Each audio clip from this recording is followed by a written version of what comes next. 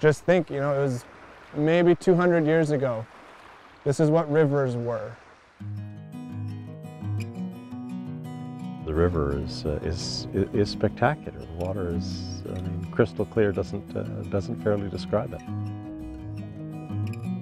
The ability to go up Mount St. Charles and a little bit of a walk on Bear Mountain, things like that.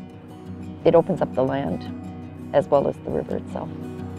We don't do a bucket list or anything like that. It's just kind of you know that there are things you'd like to do, and this is one of them. All the meals are quite elaborate and really tasty, and so actually I'm never really feeling hungry, but very satisfied. Guides have been fantastic. We're not the most experienced paddlers. Sean's given us some tips.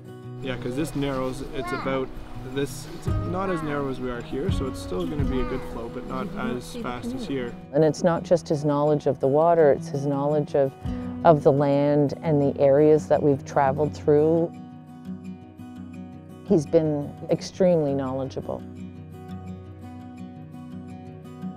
The paddling is not difficult. I've never been on a river with such a strong current. Just being able to lift my paddle out of the water and sit back and watch the scenery go by it was really a magical moment. Did you like going on the river, Isla? Are you having a good trip?